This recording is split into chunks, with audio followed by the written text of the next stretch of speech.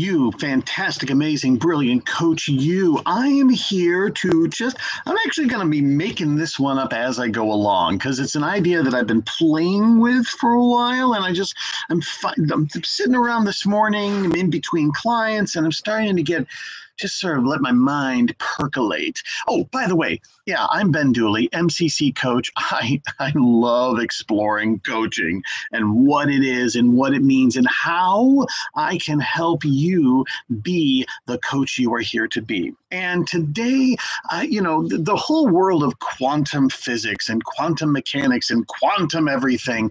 And, there is and I'm not the first to bring this up. I know there are others out there who talk about quantum coaching. I don't know if it's necessarily really working with quantum mechanics and quantum physics, or if it's just a fancy term that's used because it's de rigueur. I don't know, quite frankly. I don't think it matters too much because I've seen quantum coaching out there and it looks really cool. Anyways, I'm here to actually bring in some quantum into your coaching.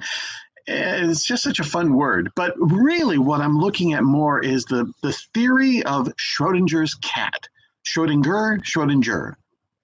I don't know the guy, but for those who don't know, it's a pretty odd, strange concept and pretty cool concept. It's basically, if for all those cat lovers out there, I did not create this.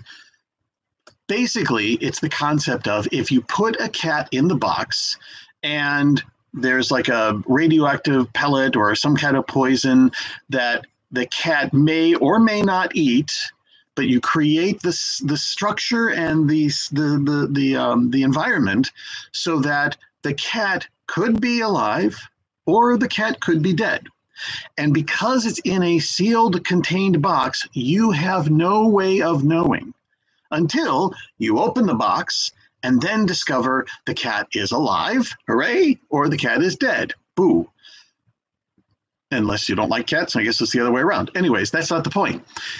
So the whole concept of this is that if before that moment when you open the box, the cat is, according to quantum mechanics and Schrödinger's theory, the cat is both alive and dead.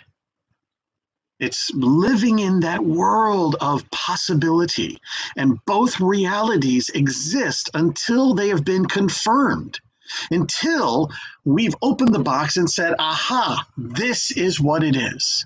But before that moment, it's both are possible. Both are very real and true in that moment. Okay, so you may already be kind of, oh, I see how this could apply to coaching. If not, don't worry. I'm here to kind of connect those two dots together. I started looking at this going, well, wait a minute. How is that like our clients? Because our clients come to us with a container, their own container of possibilities. They are both miserable, horrible loser failures and incredible, brilliant, amazing successes. Both are contained within. I mean, you get that, right? Isn't that, just get that concept. At any moment, your client will come to you, and I'm exaggerating this a little bit, just for the sake of demonstration. Your client comes to you in this place where they might fail, or they are living in failure, or they're fearing failure, or they're resisting failure, or whatever it is, but there's a failure place that they're sitting in and struggling with. And at the same time, they're sitting in this success place, success waiting to happen, success that they're trying to process and deal with, success that they're working to create, success they're manifesting, success that they're owning, whatever it is, they are both a failure and a success at the same time. And we don't know until we open up the client and take a look in. Now, the difference is that we get to help our client choose which one they want to be. The cat really can't decide, am I alive or dead? Kind of doesn't work that way. It either is or it isn't. But we have that with our clients. So am still working with this. I'm still playing with it, but you take it. I've never done this before. Okay. Enter your thoughts in the comments below, or even better, toss me a quick email or come and join on one of my calls. Go and check out ben@bedo.org.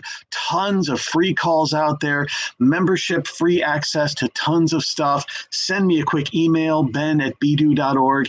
I'm happy to chat and dig this in further with you. I think it's so exciting to realize, wait a minute, my client is both a failure, a miserable, horrible, abject failure, and an incredible, amazing, brilliant success all at the same time. What we get to do as coaches is open up the client and see what's really in here.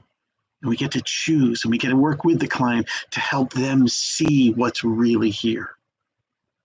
Because actually, we are all both, all the time. I fail at stuff left and right. That doesn't mean it's a bad thing. It just means I fail at things. And I succeed at things. And sometimes, as we know as coaches, a failure is also a success at the same time. Oh man, whoa! So that's what we get to look at. It's not bad or wrong or good or whatever, it just is. And so we get to look at what is the failure that exists at the same time as the success that exists at the same time. And it's there. Oh, this is so cool. I'm going to go and I don't know what I'm going to do, but whoever I'm coaching with next, look out.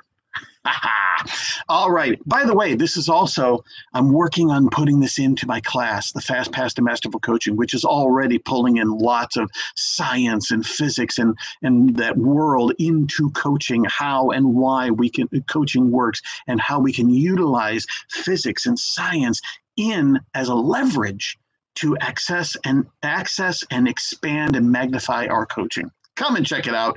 I will see you on the next Be-Do Bits. And until then, hold your clients as both and see what you go from there. Until then, happy coaching.